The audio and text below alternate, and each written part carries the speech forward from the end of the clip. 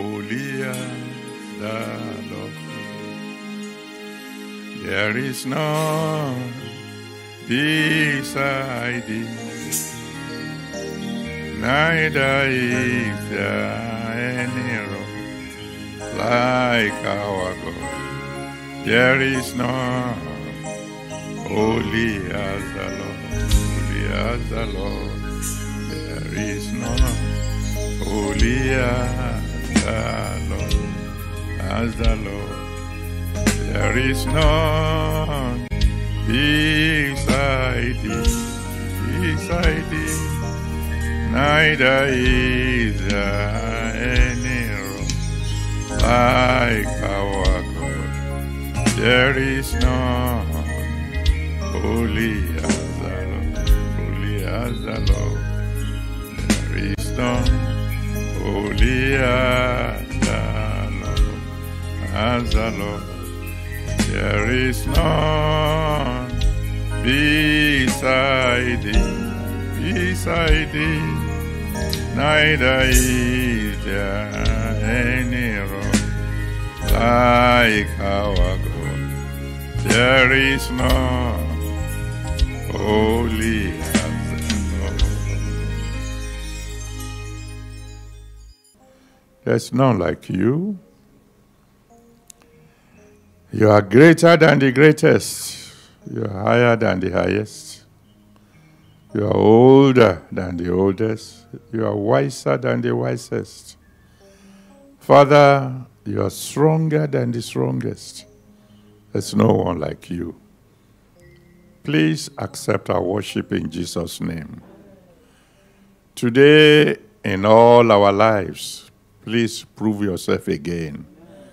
In Jesus' mighty name, we have prayed. Amen. Amen. Praise the Lord. Well, wave your hand to one or two people and said, God himself will bless you mightily today. Amen. Well, we are continuing with our series on going higher as we move on to part 25. Part 25. And our text today will be 1 Kings chapter 18 from verse 22 to 24. 1 Kings 18 from verse 22 to 24. Then said Elijah unto the people, I only remain a prophet of the Lord, but Baal's prophets are 450 men. Let them therefore give us 2 bullocks, and let them choose 1 bullock for themselves, and cut it in pieces, and lay it on wood, and put no fire under. And I will dress the other bullock, and lay it on wood, and put no fire under. And call ye on the name of your gods, and I will call on the name of the Lord. And the God that answered by fire, let him be God. And all the people answered and said, It is well spoken. When I was younger in the Lord, I used to think that when the Bible calls God the Lord of hosts, that he was talking about the angels alone, that God is the commander-in-chief of the angels.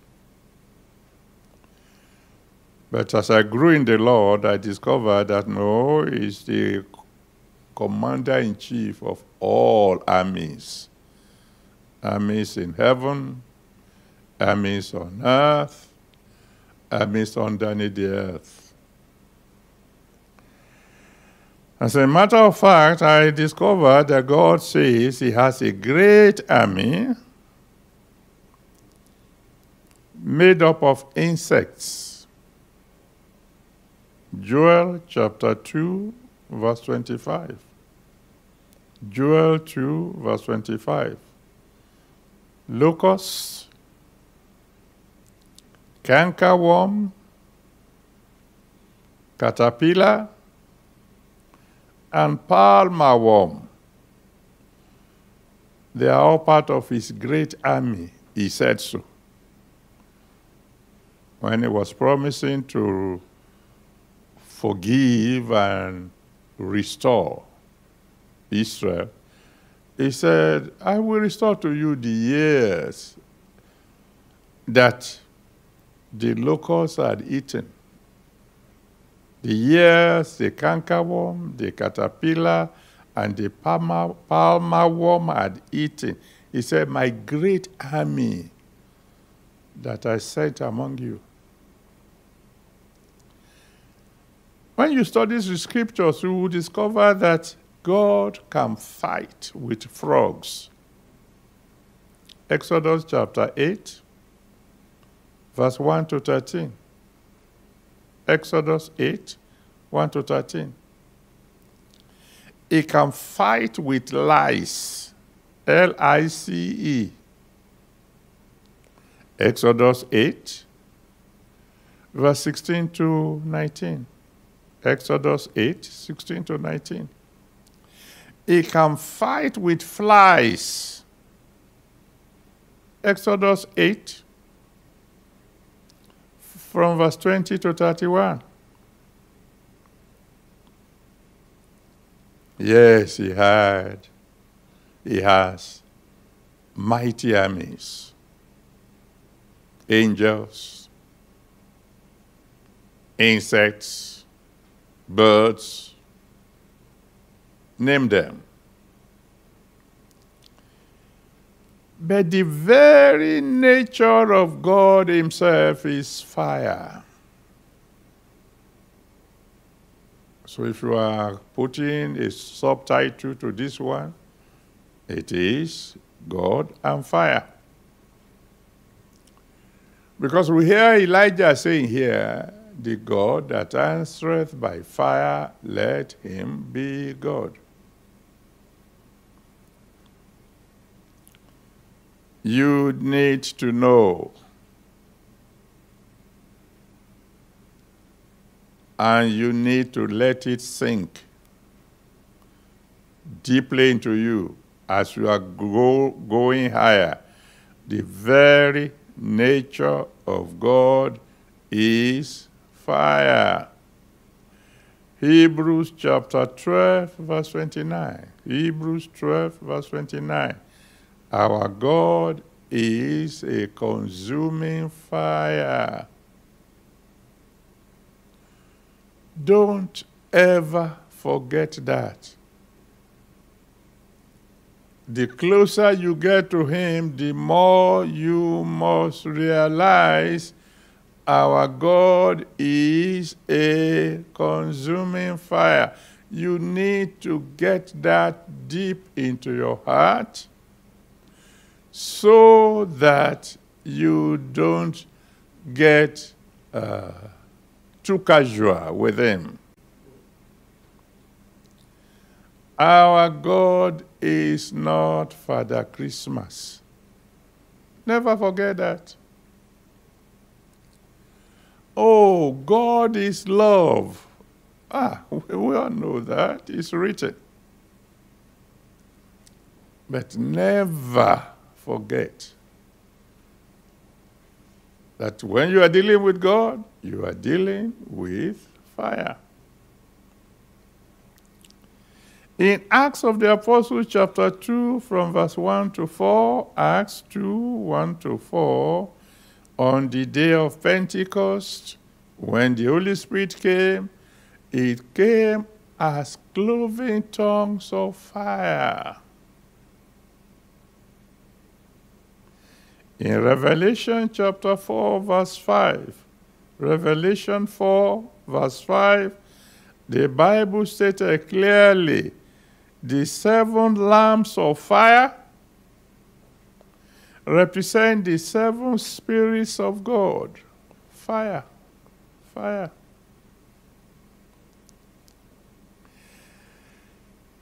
In Exodus chapter 3 from verse 1 to 6, Exodus 3 from verse 1 to 6, when Moses saw a bush burning and the bush was not consumed, and he turned around to see, the Bible said God spoke to him out of that fire.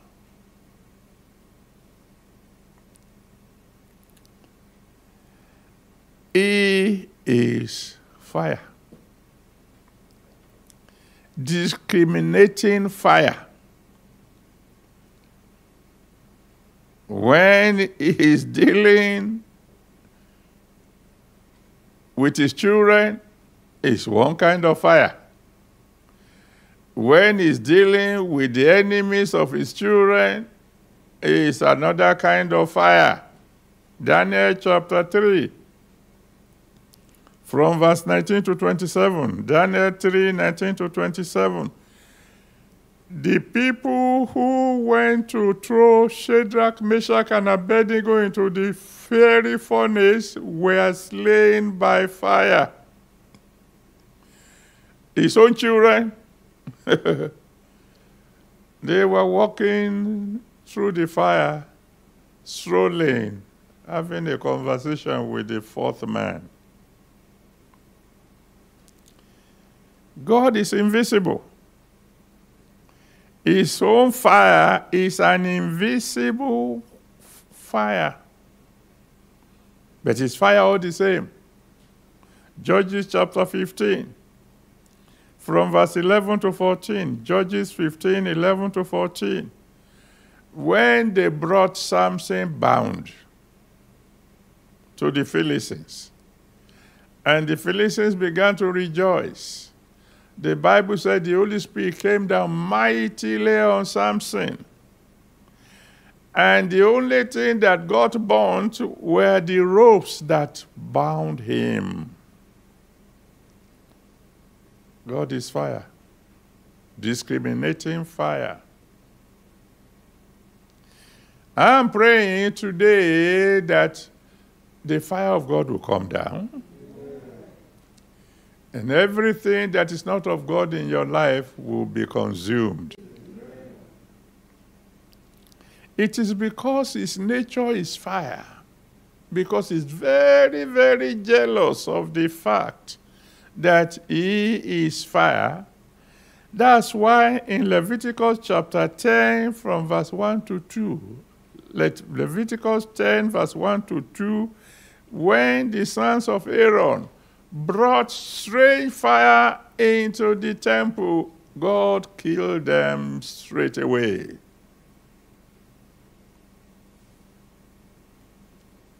It's a great lesson, a great warning to those who may want to bring strange fires into the church of the living God. They are playing with death.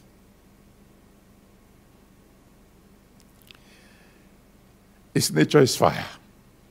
Get that one clear. Number 2, he made fire for his purpose. That is the physical fire that you see. You know, he made all things.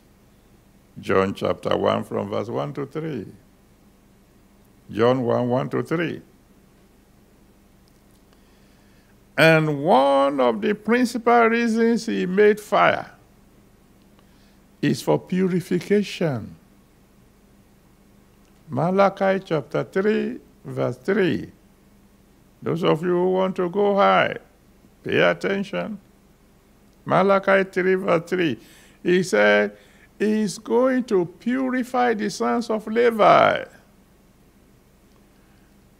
He will sit down as a refiner of silver and gold and pass the sons of Levi through fire to purify them.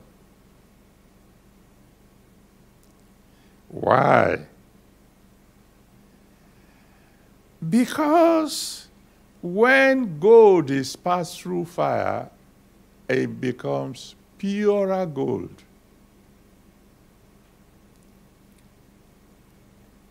Job chapter 23, verse 10. Job 23, verse 10. Job said, when he has tried me, I will come forth as gold.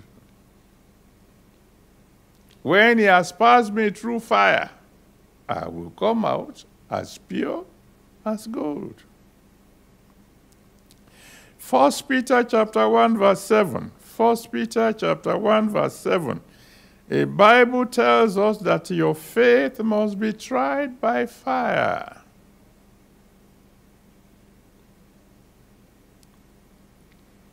I hope I'm not frightening anybody. But you said last Sunday you want to be high only. You want to reach the top. The gold that the Almighty God is going to use has to be the purest kind of gold. And gold is purified by fire. It will amaze you if you now read with understanding Exodus chapter 12 from verse 1 to 10. Exodus 12 verse 1 to 10. When the Lord was telling Moses how to prepare the meat for the Passover, he said, it must be roasted by fire. He said, don't boil it. Roast it by fire. He said, any bit of it that you could not finish that night, burn the rest by fire. Fire. So he created fire for purification, particularly of those who are his own. But he also created fire, sends down fire occasionally to show his approval, to show his acceptance of offering. Judges chapter 6, from verse 11 to 22. Judges 6, 11 to 22. He said to Gideon, hey, you're a mighty man of valor, and I have an assignment for you. And that one said, well, if that is true, let me give you an offering. Let me prepare some food for you.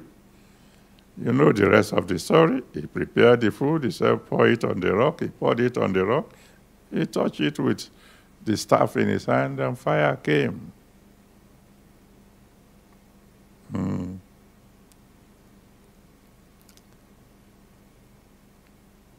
In 2 Chronicles chapter 7, verse 1. 2 Chronicles 7, verse 1.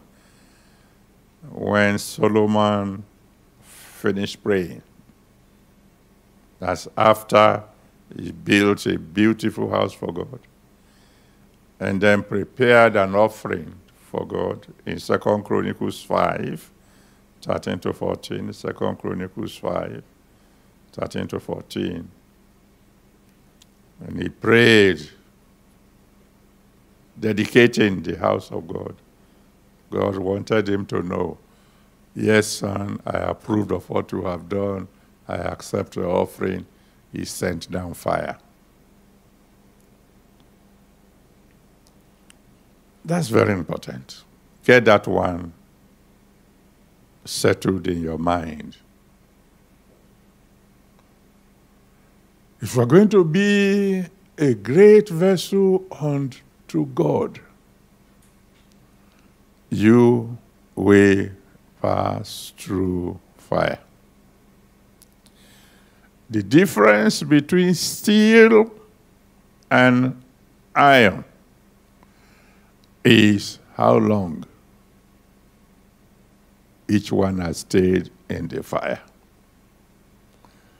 And I remember telling those of us who are older that a general will not carry a sword to battle that has not been in the fire for a long time. because fire must remove everything that is not 100% pure from that sword. You don't want a sword that will break in the day of trouble. You want a sword that will last. But the point I want to make, want to go a little deeper for all of us who are determined to reach whatever height God can make available to man, is this. In 1 Kings chapter 18, verse 1, 1 Kings chapter 18, verse 1, when God spoke to Elijah, what he said is, go and show yourself to Ahab, and I will send rain. He didn't say, I will send fire. He said, I will send rain. So how come now that Elijah was saying, God will send fire? Because that's what he was saying. The God that answered by fire, let him be God.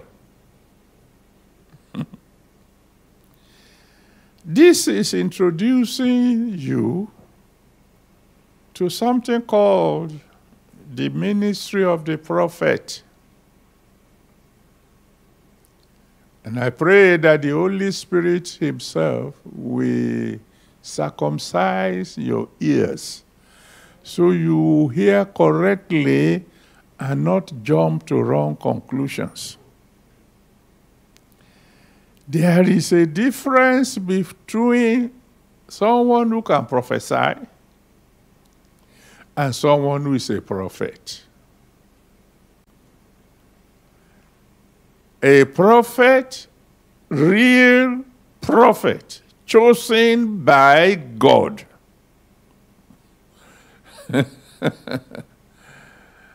has a ministry that is different from just anybody.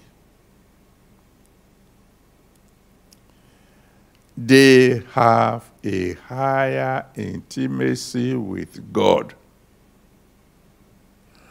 They hear the inaudible. They hear what others don't hear. For example, take Moses. In Exodus chapter 14, from verse 15 to 18, Exodus 14, verse 15 to 18, when the army of Pharaoh was pursuing the children of Israel, the children of Israel just saw Moses lifting up his hand against the Red Sea, and the Red Sea parted. They did not hear when God said to Moses, raise your hand against the sea. Only Moses heard that one. As a matter of fact, I'm sure when he stood before the Red Sea and lifted up his hand and his rod against the Red Sea, the children of Israel will be wondering, what's he doing? It will amaze you that there is nowhere else before then that God has told anybody that when you want to cross a sea, raise your hand. So if you two get to the lagoon and you say, hey, lagoon, can you see my hand? Part. Attempt it. Maybe somebody will rescue you before you have drunken too many gallons or liters of water. In 2 Kings chapter 2, verse 19 to 22, 2 Kings chapter 2, verse 19 to 22, when the people of Jericho came to Elisha and they said, sir, we have a problem. Our city is beautiful, but the ground is barren and there's a lot of death here. He said, go and bring me salt in a new container. And he took the salt and applied it to the source of the river, and the problem was solved. Where did he learn that? Has Elijah ever done anything like that before? Because he was brought up by Elijah. Where is it written before in the scriptures that if there is a curse upon a city, all you need to do is take salt and throw it into the river and everything will be okay? Where was it written before? But he heard. Elisha heard God say, son, this is the solution. When you read 2 Kings chapter 4, from verse 38 to 41, 2 Kings 4, 38 to 41, the Bible said Elisha wanted to feed the sons of the prophets, and he asked somebody to prepare the food, and somebody went out and brought in some poisonous herbs, added it to the food. And when they tasted the food and they found that it was poisonous, they cried unto Elisha, sir, there is death in the pot. The man of God did not pray. He simply said, bring me some flour. They brought him some flour. He threw it into the pot. The poison disappeared. Where did he learn that? He didn't learn it. He heard. He heard the inaudible.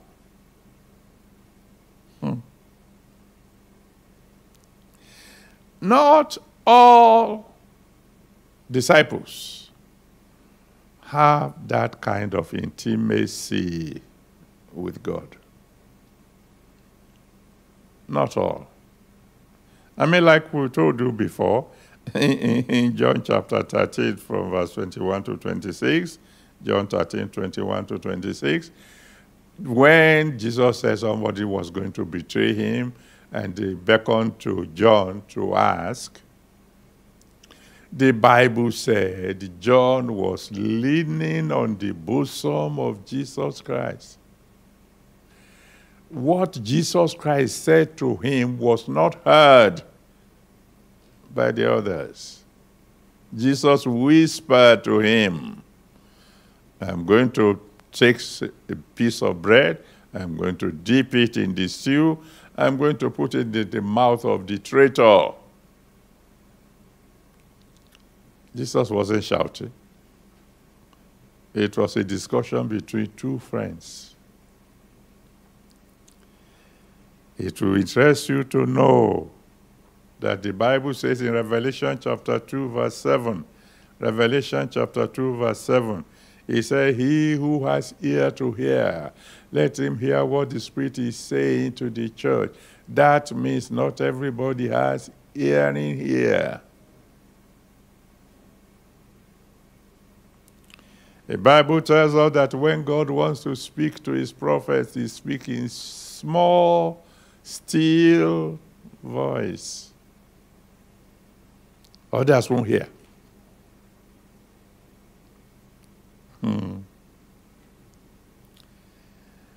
Is it not surprising that the last book of the Bible, the book that contains details of things that will happen in the last day,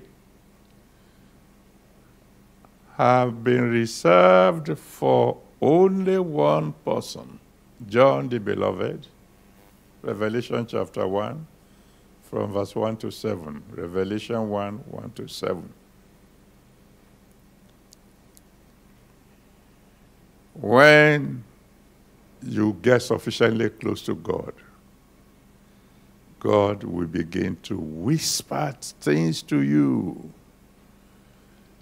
that if you announce it, people may not even believe you.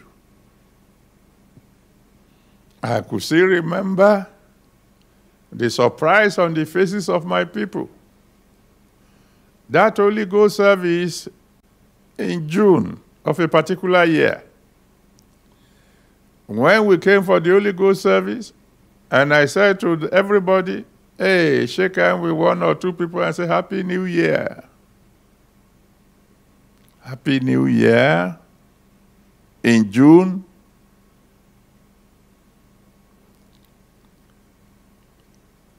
what does that mean? What's he saying? Fortunately, they trust me enough to be able to say, okay, if he says so, Happy New Year. By the following Monday, we knew what God was talking about. The history of Nigeria has not been the same since then. Now, there's one important point here.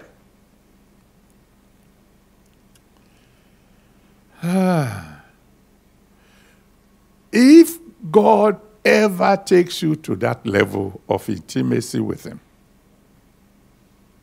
if you can begin to hear the inaudible, you will begin very soon to do the impossible.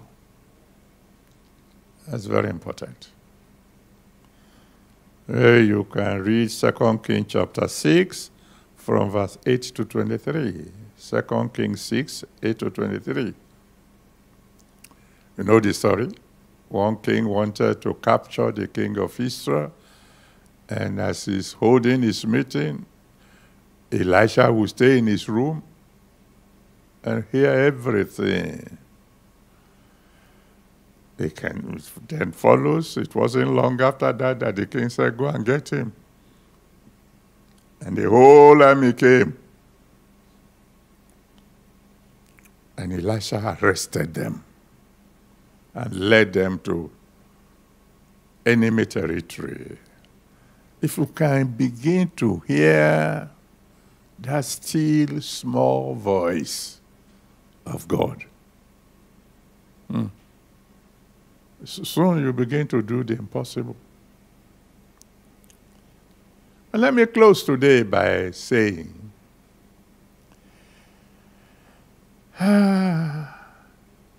to really become a prophet,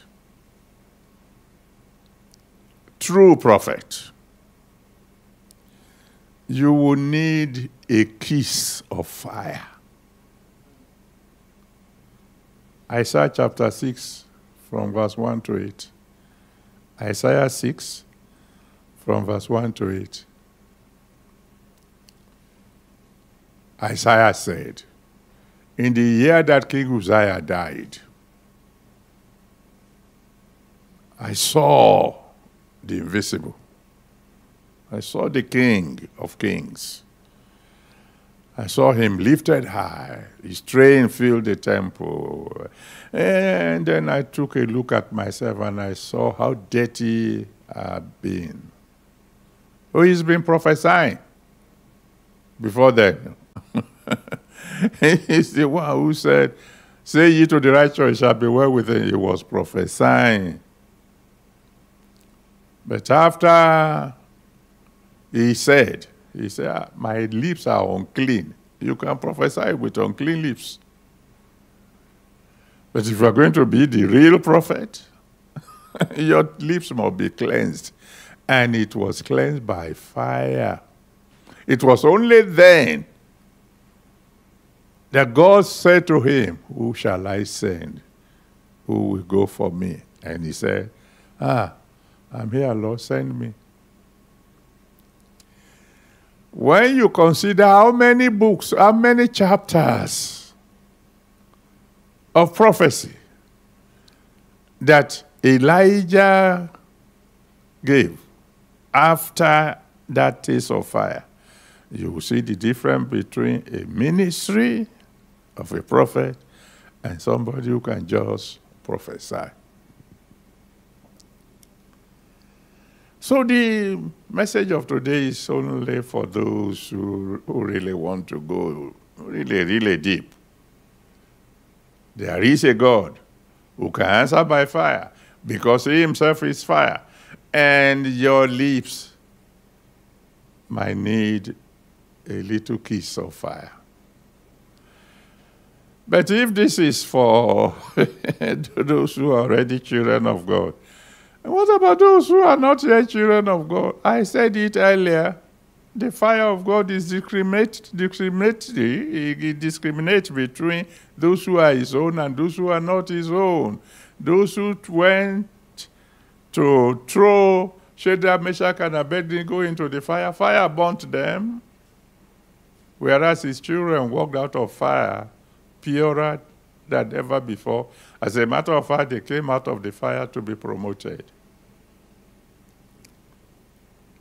So the choice is yours.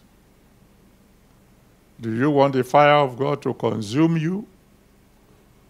Or you want the fire of God to purify you? The difference is between, are you a child of God or are you not? And whether we like it or not, anyway, fire is coming. Whenever the fire comes, it will purify God's own people and consume those who are not his own. So if you want to escape the fire of the judgment of God, come to him today. Surrender your life right now. If you are near an altar, rush to the altar. If you are sitting down in your home, this is a moment when you must really, really make up your mind. If the fire of God falls, I want you to purify me, not consume me. If you don't want the fire of God to consume you, cry to Jesus Christ for salvation now, and he will save your soul. Let us pray. If you want to surrender your life to the Lord, call on him. I say, Lord Jesus, have mercy on me. Save my soul. Let your blood wash away my sins. I want to be a member of your family. So when your fire falls, it will purify me and not consume me. And those of us who are already children of the living God,